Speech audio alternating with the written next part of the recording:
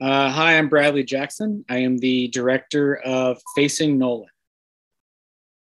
The spotlight of the baseball world is on this man tonight, Nolan Ryan.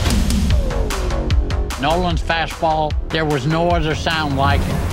Strike, great call. Pop. Sound like bacon in a frying pan.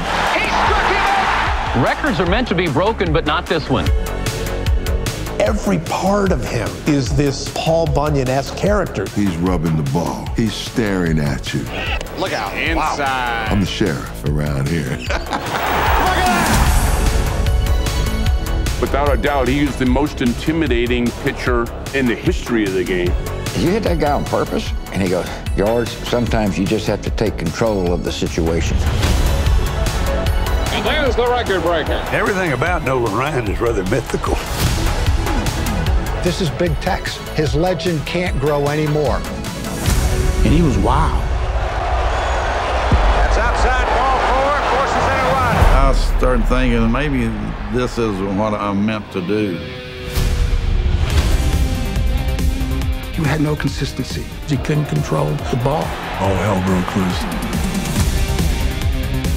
When you talk about pain, you learn to pitch with it. And Ryan does not have much left. He looked down and said, this might be it. He was ready to quit baseball. He pitched 27 years. This is as close as I want to be to this guy. Nolan Ryan has a no-hit, no-run game. How many power pitchers get better as they get older? To have the support from my family, I can't tell you how much that means to me. The 7 no-hitters is never going to be broken. The man has more strikeouts than anybody will ever have in the history of the game. Nobody's ever going to break it. He just blew it by him. I guess it was kind of like I was born to be a pitcher. Strike, great call. This is Factual America. We're brought to you by Alamo Pictures, an Austin and London-based production company making documentaries about America for international audiences. I'm your host, Matthew Sherwood. Each week, I watch a hit documentary and then talk with the filmmakers and their subjects. This week, it is my pleasure to welcome acclaimed filmmaker Bradley Jackson, director of Facing Nolan. The film captures the life of Baseball Hall of Famer Nolan Ryan, arguably one of the greatest pitchers of all time. His 51 records and 27 seasons across 4 decades are the stuff of lore. It wasn't always so. Even as the Ryan Express was chalking up strikeouts and no-hitters like no one before him, or since, Nolan Ryan was surprisingly undervalued. Oddly enough, he may still be. What better way to understand Ryan's fierce competitive spirit and otherworldly talent than actually asking the Hall of Famers who had to face his 100-mile-an-hour fastball or 12-6 curveball on a regular basis? Stay tuned as we talk about Nolan Ryan as revealed by those who know him best, his family, teammates, and even former U.S. presidents. We also ask Bradley why it has taken so long for a documentary to be made about this living Texas legend. Bradley, welcome to Factual America. How are things with you? Doing great. Thanks for having me on. Yeah, it's a pleasure to have you on. I can't believe I'm going to get paid to talk about Nolan Ryan, but more about that in a few minutes. Remind our listeners and viewers, we're talking about the film's Facing Nolan. Did it premiere at South by? Yes, South by Southwest back in March. Okay, and it's on a limited theatrical release now in the U.S., and it's going to be, do I have it correct, streaming from July 19th? It'll be available on digital and on demand on July 19th and streaming probably later in the year in October, November. Okay. So do we have a place where people can find it on demand? Yeah, iTunes, Google Play, Vudu. Okay. Pretty much any on-demand service, you'll be able to find it. Cool. All right. Well, thanks again for coming on. It's I really enjoyed the documentary. It brought back a lot of memories for myself. But for our audience who haven't seen it or maybe can't tell from the title, but what is Facing Nolan all about? Maybe give us a bit of a synopsis. Yeah, so Facing Nolan is what we're saying is the definitive documentary about who I think is the greatest pitcher in the history of Major League Baseball, Nolan Ryan, aka the Express. He pitched for 27 years. He has 51 Major League records. He's a true baseball icon, a true Texas legend, and he was my favorite athlete as a kid. So I'm really honored and thrilled that I got to make the movie about him. I mean, the thing that kept striking me when I was watching this is that how much fun this must have been to make, especially if you have any semblance, if you're any semblance of a baseball fan. I mean, one thing that you've already kind of put his career in perspective, the records, by far most strikeouts, no hitters, some dubious ones. Yeah. In terms of walks and grand slams and stuff. Yep. But the one thing that keeps, what I found interesting, and it did remind me of it brought me straight back to the sort of 80s and even the 70s. I am old enough to remember his career in the 70s, but that he was often undervalued. I mean, it's kind of hard to say that about someone who's the game's first $1 million player, but why was he undervalued, you think? I think because... That's a great question. In hindsight, it makes no sense why he was undervalued. But if you go to the specific moments, so when we say he's undervalued, every team that he was on but the Rangers ended up either letting him leave or trading him away and not valuing him to the way he felt like he should be valued. So the Mets essentially traded him away for it's known as one of the worst trades in the history of baseball. Yeah. But at the time, nobody knew that he was going to become what he became with the Angels. When he left the Angels, that one was a bit egregious because he was at the peak of his powers. But I think the Angels thought that they could do better than him, which was weird. The Astros, they got rid of him because I think they thought he was getting old, which he was 41 years old when he left the Astros. And I don't think they thought that he was going to go on to do. Nobody could have predicted what he was going to go do with the Rangers. So I understand as a filmmaker why they let him go, but it's still in hindsight doesn't make any sense why, as a franchise, why. I mean, if the point of being an owner of a team is to sell tickets, the guy could still sell tickets with the best of them. Yeah. I mean, exactly. But I was just wondering even too. I mean, he just had. I don't know if it's really bad luck, but he always was playing with these, by the standards of the day, they were recent teams. They were still kind of expansion teams. So, I mean, I know the Mets knew, he never played for amazing teams that could back him up. So you have some good discussions in there too about, I think there was one stint. There was a year with the Astros where in 1987, he led the league in ERA and in strikeouts, which if you know anything about baseball, if you lead the league in ERA and strikeouts, it means you're the best pitcher in the league. But yet he only won 8 out of 24 games that year. So he was 8-16. Go figure. His team didn't give him run support. Or if you even look, I mean, it's a different era, and we can go into that if we desire. But I mean, he would have 16 wins in a season and still have a losing record. It's like, I mean, because of all all these complete games, or he'd go so far into the games. So, and then so you think he's the best pitcher ever, and I'm not saying I'm not disagreeing with you, but he's not even some people's top 10. You get people say longevity was a factor as if that's a bad word or something, but there are some people that would even say that he was too much of a strikeout pitcher.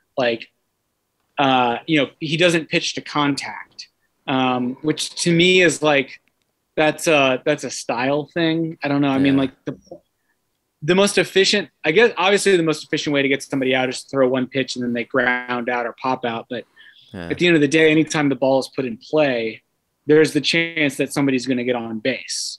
So the most efficient way to if the pitcher's job is to get an out, and the best way to get an out without runs getting scored is a strikeout.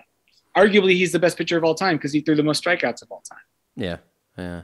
I don't know. It's a strange one too, because I just remember even at the time, because you pick up, because the point you make is that He never won the Cy Young, which is the award that's voted by the press for the best pitcher in the league. But each league gets their own winner. So it's in some ways a bit of a popularity contest. So at the time, even the media just never really celebrated him. It wasn't until way late in his career that he was this kind of, isn't this amazing what he's achieved? But even while he was chalking up all these strikeouts and no-hitters and wins, he wasn't, that's why I was even surprised that he was the first $1 million player. Because it was kind of, it's strange. It really is strange. But you go around, and I guess that's hence why it's called Facing Nolan, one reason. You go around and interview all the legends of the game that went up, either played with him or had to face his 100-mile-an-hour plus 100-mile-an-hour fastball or 12-6 curveball. We've already said this must have been a lot of fun. How did they react when you approached them? Were they up for it? Yeah, everybody was excited. It was one of those dreams come true to get to sit down with Pete Rose, George Brett, Randy Johnson, Craig Biggio, Dave Winfield, Roger Clemens, Rod Carew, Pudge Rodriguez, all Hall of Famers or should be Hall of Famers. And then, toss in a former sitting president, George W. Bush, into the mix. Everybody is excited, especially if you're either in baseball or from Texas. You want to talk about Nolan because there's just something so I don't know if legendary or epic, maybe epic is the right word, about him, about his career. Because not only was he so dominant on the mound, but he was also such a kind of a mythical figure. A lot of people were like, wait, what does he do in the offseason? Oh, he owns and runs a cattle ranch. Yeah. Wait, wouldn't he just be relaxing on, in Hawaii on the beach collecting his millions? No, he ran a fully operational cattle ranch, was on horses the day that the season ended. He's on a horse. He's riding around the Texas prairie. So he's kind of a newfangled cowboy in a sense. I think that added to the myth and to the legend as well. Yeah. And I like you even debunk one of those myths, but it's kind of interesting how you, the one about throwing newspapers, and that's how, I think there's a lot, especially if you're from Texas, like I am, that you hear a lot of legends and myths about him. And so like the old myth that I heard as a kid was he developed his 100-mile-an-hour fastball by throwing newspapers when he was a kid. He would just throw newspapers on a paper route. And I asked him about that thinking he would say, yeah, that's how I got it. He's like, no, I threw with my left hand. And I'm a right-handed pitcher. You have to drive, so you throw out the window with your left hand. And I was like, well, then why did people, and so it's just like, it's subverting the legend, subverting the myth, because he is a real person. He's not John Bunyan. He's not he's not Davy Crockett or whatever. Right. So. And so when you're interviewing these guys who had to bat against him, what do they say? What do they think about him in terms of being the greatest of all time? We interviewed, in my mind, three of the greatest hitters of all time: Rod Carew, George Brett, and Pete Rose. And Rod Carew said, he's like, every time I faced him, I thought I was going to go 0 for 4. So that's amazing. Yeah. Rod Carew talked about how he had to change his stance when he would bat for Nolan because he was too fast. Pete Rose, who is the all-time hit king, talked about how he was, the most intimidating person he ever faced. And then George Brett would still relived a moment that I think haunts him to this day, where Nolan got him out in a particular in-game scenario. And he explained, George Brett essentially said, I thought I was going to win the game. Bases loaded, 1 out, bottom of the 9th. I thought I could win the game just by making contact. And Nolan made me ground into a double play in a way that I couldn't believe he did it.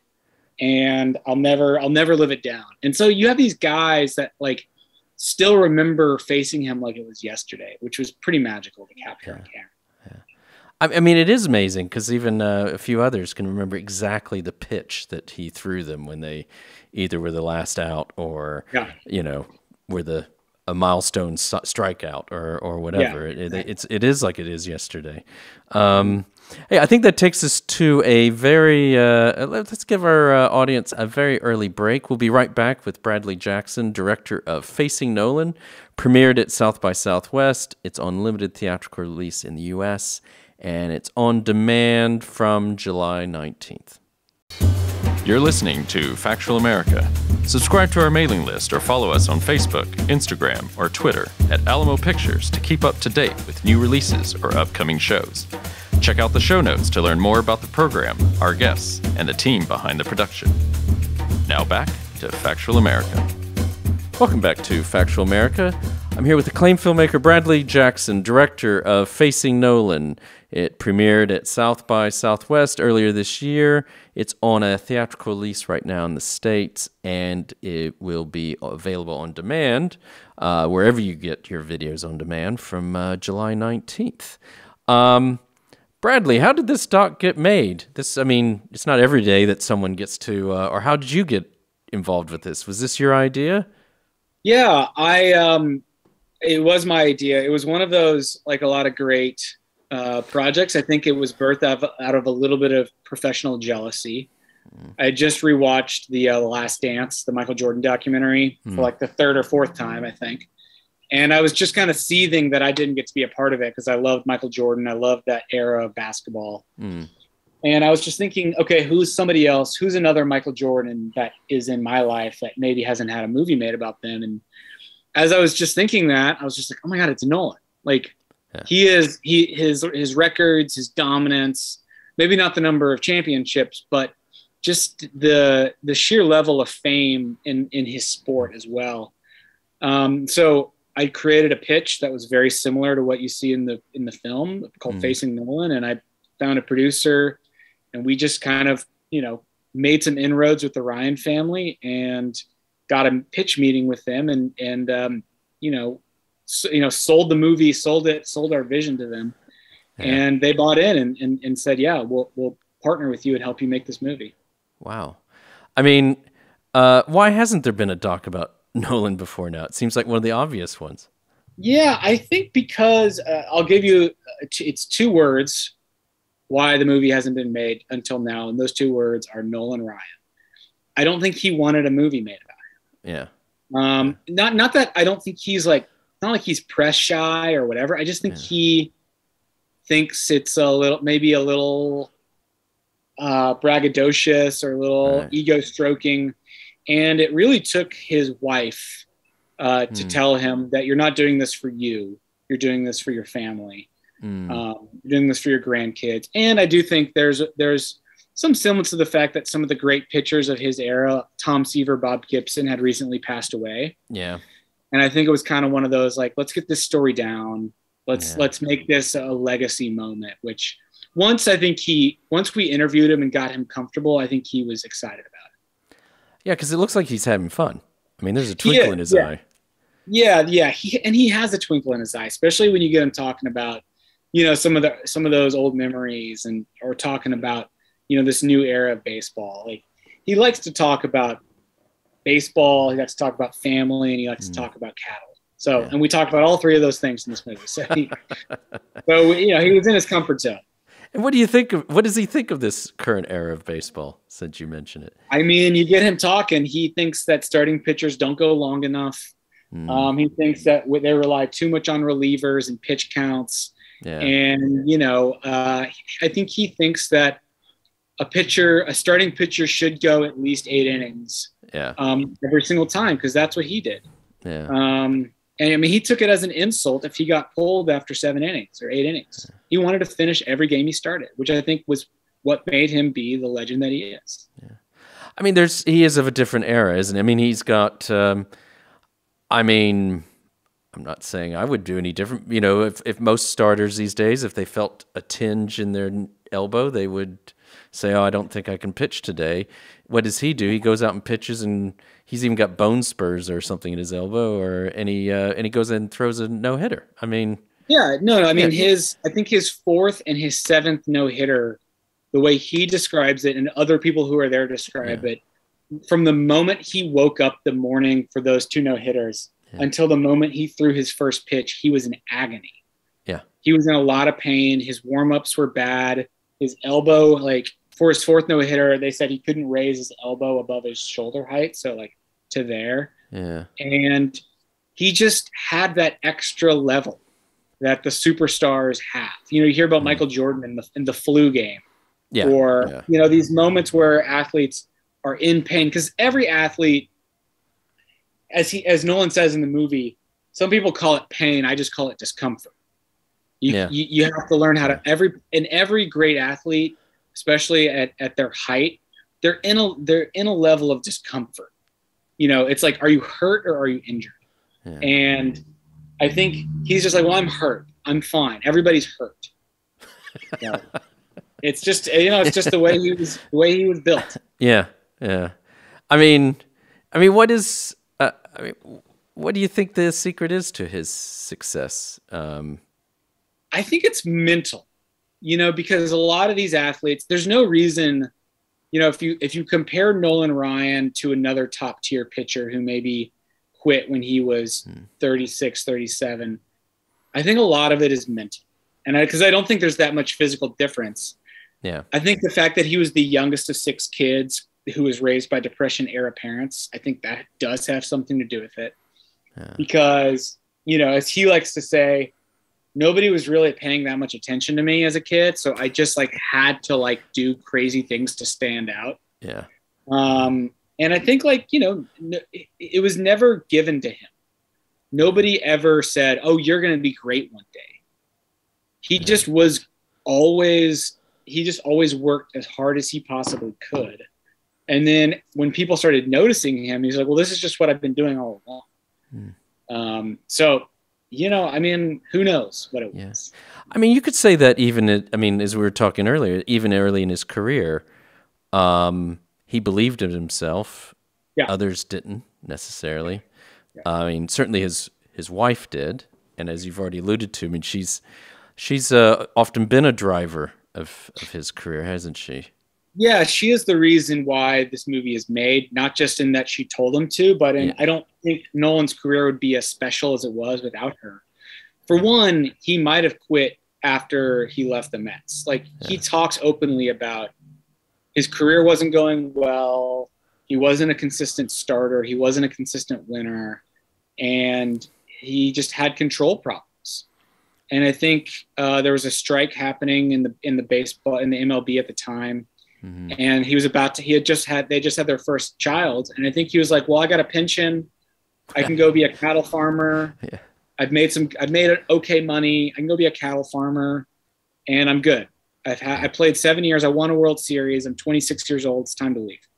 Yeah. And she said, no, you're too good. Let's give it a couple more years. And that was the year that he went into the stratosphere. Yeah. So, you know, without her, we're not talking. You and I are not talking. Yeah. No, it's I mean, she's amazing. You've got great archive too. I love the stuff from like the 70s and stuff. You know, and just following their life together. And but you were also talking about, you know, what is it like working with one of your idols and a legend in trying to make a film? I mean, what's Nolan like trying to get a film made? I mean, I love the bit at the end where you show him he did a bit on a soap opera one time. But yeah. No, he's definitely not he's not somebody that seeks to be in front of the camera. Yeah. So there were definitely moments where we kind of had to be like, come on, this will be good. It'll be annoying for 10 minutes, then you'll forget the camera's there, and then it'll go well. Like, you know, he doesn't want to have a microphone put on him, that kind of a thing. Yeah. But he's I feel like if you explain the process to him, he gets it. And, you know, I think he was more nervous, you know, us interviewing him than he was, you know, starting a game at Yankee Stadium. Like, probably. That's kind of the vibe. He's not somebody that loves to be in front of the camera, but he's just so interesting. He's just led the most interesting life. So anytime he opens his mouth, you sit forward and listen. Yeah. I mean, one thing is you didn't even touch on his post-playing days, but he had a proper... that was a choice. We just felt like there was too much. That could have been its own movie. Yeah. What he did with the Rangers, and there's an early cut of the movie where we just kind of briefly discussed it, and we screened it for some people, and they were just like, it just is too. It opens up too many more questions, and it makes me like. My hope is that people, if you don't know that much about Nolan Ryan, and you watch this movie and you're fascinated, which we hope you are, you'll go and open up YouTube. You'll go and do some digging. You'll read a couple of the books that have been written about him. And I think it's just because he's done so many more, like you mentioned in the soap opera. Like I was multiple days into filming the documentary about him, and I didn't know he was in a soap opera. And, I considered myself an expert on him, and I didn't know he was in a soap opera. So there's all these little interesting things about him. So, yeah. And as you've already mentioned, Pete Rose plays a big part in this film, and it's great to see him. Now, for those who don't know, Pete Rose has his own interesting history, and he's currently, I think he's the only player actually literally banned officially from baseball in the Hall of Fame. I mean, but they do these events together where they reminisce and talk about their playing days. I mean, what does Nolan think about the whole Pete Rose situation? Is that something that came up? Yeah, no, he thinks Pete should be in the Hall of Fame. Yeah. I mean, it's like you ask him, he would give you that answer to your face. Like, there's no secret that Nolan. Now, he jokingly says that Pete would run over his own mother to score a run. Well, he probably would. He would, yeah. I mean, he said that, like, Pete, I think, the way I like to think of it, Nolan was the most inwardly competitive person, and Pete was the most outwardly competitive person. Pete's going to run over somebody just to score a run. Nolan's going to keep it in, but he's going to do it. Like, they're the same, but just a little different. That's why I think they get along so. Yeah. Oh, well, there's some great scenes you've got where you talk Nolan about talking about pitching inside, Yeah. Yeah, I think he just, that's another thing he'll get on about the pitchers today is like they don't throw inside because they're afraid of hitting somebody. Whereas in Nolan's day, I think it was, you hit people. Maybe sometimes it was on purpose. Most of the time it probably wasn't, but sometimes it probably was. And Nolan kind of like that was just he came with the territory in baseball. And of course, I mean, we couldn't do a podcast about facing Nolan or Nolan Ryan himself without talking about the Robin Ventura incident. I mean, how do you legendary moment? Yes. Yeah, which made many Texans proud, I can tell you. But anyway, how did you handle it? Yeah, well, I mean, he laughs about it because he goes, I think it's the first question everybody wants to ask, but it's always the third or fourth or fifth question they do ask. Yeah. But, obviously you have to talk about it because it somehow has taken on it's a life of its own. It was kind of the first like viral sports moment maybe. But I'm really proud of the way we do it in the movie because I think there's a couple of great payoffs in it. And I also think we cover it in a way that hasn't been done before. I think we provide the right amount of context of not just why it happened, but also why Nolan reacted the way that he did. And so in my mind, I think it is kind of it's probably the most crowd pleasing moment in the whole film. We screened it at Ranger Stadium this year after a game. The Rangers played the Braves. We screened the movie afterwards to about 8,500 to 10,000 fans. And when that moment happened, everybody just applauded. So it's definitely one of those like larger than life moments, which makes sense because Nolan is a larger than life figure. What I can say, because I know we want audiences to see this for themselves. What I can say is there was some background to this story that I was not aware of, and I thought it was very, very interesting, and a coincidence. It's just incredible, actually. But we'll leave it at that. You also, really liked you talking with Roger Clemens, who I think is in many ways a very similar pitcher to Nolan, Texan power pitcher.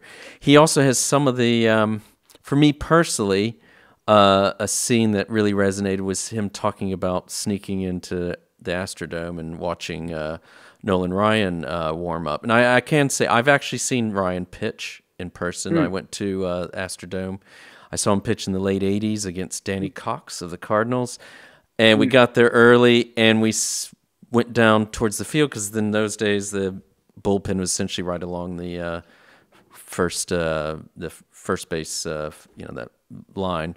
And the sounds that the guys all talked about the sounds that his pitches made. I had completely forgotten about it, but it's exactly right. I mean, it was just absolutely amazing. And it was just us, all as kids, just all along there on the rail. That was more exciting than the game in many ways. Yeah. Something magical about baseball, isn't there? Yeah. And what about Clemens? I mean, does Ryan have a view on that? Because Clemens seems to, not officially, but he's kind of been. I mean, if anyone's got stats for the Hall of Fame, I've never talked to him about Clemens. I would think he might say the same thing. I don't know. I mean, I think he thinks Roger is one of the great pitchers of all time, and is I think if you're going to say the successors to Nolan Ryan, it's Randy Johnson and Roger Clemens. Yeah, I think are the two logical successors to him. But yeah, I mean, hearing about Roger Clemens as a kid sneaking into the Astrodome, just to me was just such a special little moment. Because also it's funny. There's like some weird parallels in their career. They're both power pitchers. They're both from Texas. They both played for an incredibly long time.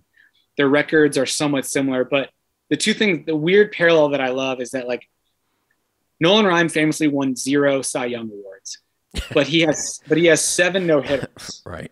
And Roger Clemens famously won 7 Cy Young awards, but somehow has 0 no-hitters. Yeah. So it's kind of like this weird like juxtaposition. Like it feels like maybe Nolan should have 5 no-hitters and 2 Cy Youngs, and Clemens should have 2 no-hitters and 5 Cy Youngs. I don't know, but it is just wild. However, the universe balances itself. Yeah, exactly. But I mean, one thing we haven't, and you mentioned it at the beginning, and as someone I was born and raised in Texas. I mean, maybe you can. What does Nolan Ryan mean to the state of Texas? Because a lot of people who are listening or watching this do not. I mean, they may know Nolan's famous, but I mean, he is absolutely. He could have ran for governor if he wanted to. Yeah, he could have. He is, in my mind, he is the most famous athlete from Texas who played in Texas. I mean, right. I guess you could maybe say Lance Armstrong has more international fame, but it's not necessarily for good reasons. Right.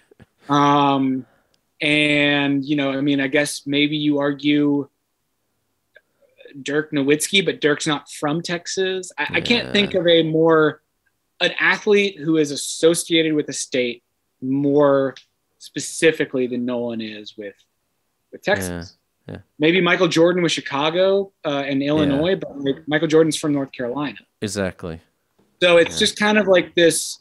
In Texas, I mean, like everybody talks about Texans' love for football, but it's the same for baseball.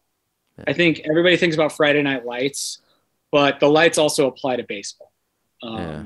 We love our baseball in the state of Texas. So, and he just represents what Texans want to represent, kind of that. Maybe that's why the Robin Ventura thing resonated so much, was because, he's this kind of old guy who is defending his turf a little bit. And I think that's what Texans maybe look to. Yeah. I mean, he looked like he was right in a rodeo when he just does that headlock on. Yeah. He was roping him like he was roping a baby calf, is what Roger Clemens said. Exactly. Yeah. And then, I mean, this is all great, but did you just literally just call up the ex-president of the United States and say, would you talk to us about Nolan Ryan? I didn't call him. No, Nolan Ryan called him. Yeah. No, I mean, like, I think it's one of those things where if Nolan or somebody in his family pick up the phone and say, "Hey, can you put us on the schedule on your books to like talk about Nolan?" Yeah. 99% of the time, the person's going to say, "Yeah, let's do it." Yeah. The only person who really turned us down was Sandy Koufax. Interesting. And that's only because Sandy Koufax doesn't do interviews. Right. He just famously does not do interviews. Yeah. So, actually, that's an interesting one thing I came up late, hadn't realized, but because don't you have Jeff Torborg, who's in the film? He caught one of Koufax's no-hitters, and he caught one of Ryan's. Did he say anything? Did you? I don't think it's in the film, but did he say anything about comparing the two at all? Yeah, he did. You know, he talked about it's a great little baseball connection. Yeah, you know, Torborg is a legend in that he definitely caught Ryan and Koufax, and I think what Torborg did that was so amazing was I think he saw that Ryan had a little bit of Koufax in him, and he and their pitching coach at the time figured out what was wrong with Nolan, because Nolan was like, because everybody thinks, oh, Koufax was this legend, which he was, but Koufax was similar to Nolan. That the first 4 to 5 years of his career, he was a little wild. He wasn't the dominant person. And then when he put it all together, then he became this legend. And so that's exactly what happened to Nolan. It took him 5-6 years, and then he became the legend. So that was cool to get Torborg's perspective on. Yeah. Oh, but back to so you got so you go. Do you rock up to George Bush's house and with a crew and just how does we had to do it? Yeah, we had to get a pretty hefty background check done by the Secret Service. Yeah. But thankfully we passed, and we did it at his presidential library in Dallas. Okay. And we were told he was the only person that I shared the questions with beforehand because his team demanded it. And, we wanted an hour. They gave us 30 minutes, but we used every single minute of that 30 minutes. Yeah. And he was just exactly what you want him to be, you know, especially because we're not talking about politics. Yeah. Talking baseball. And, you know, he got to relive some of the great moments of being, you know, former owner of the Rangers and being good friends with Nolan. And he was there for the 5,000 strikeout. He was there for the Robin Ventura moment. So he was there as an owner of the team, but also as a friend. It was pretty cool. Because they're about the same age, aren't they? They're basically contemporaries. I think W might be like 1 year younger or something like that. But they're very similar in age. Yeah. Well, you don't have to be a baseball fan to enjoy this. I would, but it certainly, for me, it was a waltz down memory lane. So thank you so much for everything you've done for bringing this to the big screen. What's next for you? Are you gonna? I know you've got quite a varied career in filmmaking. Are you gonna stick with docs? What do you have in the works? Yeah, I just finished writing a basketball screenplay for Imagine Entertainment, which is Ron Howard and Brian Grazer's company. So hopefully that'll get made. We'll see. But it's a movie centered around basketball. And then in the documentary space, I'm producing a documentary about the Milli Vanilli story from the 90s. So that one, you know, maybe I'll come on to your show this time next year when that movie's out. We can talk about that. 'Cause that's a wild story in and of itself. I think it is, because there hasn't been another doc about them, has there? Because there's something that came out, because I saw some stuff that I didn't know about them, and I found them very intriguing when I hadn't previously. Yeah, it's more than just what you kind of see in, you know, the back of the and the trivia question that is, you know, Milli Vanilli. I feel like a lot of it nowadays is like boiled down to a trivia question, which there's so much more there. Yeah. It's not just two guys decided to lip sync. There's a tangled web, and it's fascinating, and it's funny, and it's tragic, and it's sad, and it's really entertaining.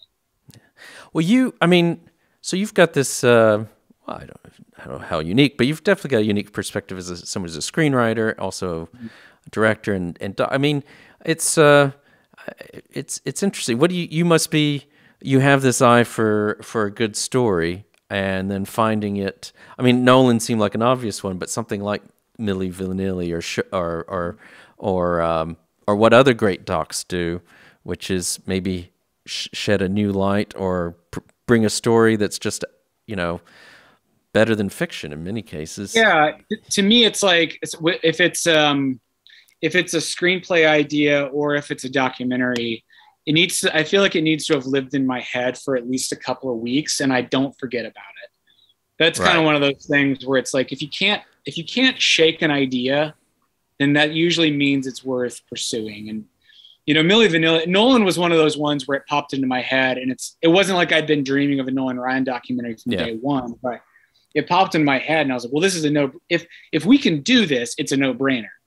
Yeah. The Milli Vanilli one was one that had been in my head for probably 10 years. Because, there was the behind the music that was made about them on VH1, but there really hasn't been a true definitive telling of what actually happened. Yeah. And, that's one that the fact that we get to make that is definitely very exciting. Yeah. And those behind the music ones are a bit, yeah, they're a bit dated and cursory and kind of, yeah, exactly. Yeah. Well, definitely. I mean, I did see that. I saw that on your IMDb profile. I have to say, I don't ask those questions anymore because half the time I would ask people about it and they would say, "Oh, I'm not making that movie," or "I don't know what you're talking about," or "It hasn't been announced yet." But no, that's I definitely we would love to have you on again because I think that's going to be another great doc. So thanks again so much. Of course. Bradley Jackson, director of Facing Nolan, premiered at South by Southwest earlier this year. It's in theaters in the U.S., and you can get it on demand from July 19th. So, Bradley, thanks again. It's been a joy talking with you. Thank you so much for having me on. All right, take care. Thank you. I'd like to give a shout-out to Sam and Joe Graves at Intersound Audio in Eskrick, England, in deepest, darkest Yorkshire. A big thanks to Nevin Apaunovich, podcast manager at Alamo Pictures, who ensures we continue getting great guests onto the show. And finally, a big thanks to our listeners. As always, we love to hear from you, so please keep sending us feedback and episode ideas. You can reach out to us on YouTube, social media, or directly by going to our website, www.factualamerica.com, and clicking on the Get in Touch link. And as always, please remember to like us and share us with your friends and family, wherever you happen to listen or watch podcasts. This is Factual America, signing off. You've been listening to Factual America. This podcast is produced by Alamo Pictures, specializing in documentaries, television, and shorts about the USA for international audiences. Head on down to the show notes for more information about today's episode, our guests, and the team behind the podcast. Subscribe to our mailing list or follow us on Facebook, Instagram, and Twitter at Alamo Pictures. Be the first to hear about new productions, festivals showing our films, and to connect with our team. Our homepage is alamopictures.co.uk.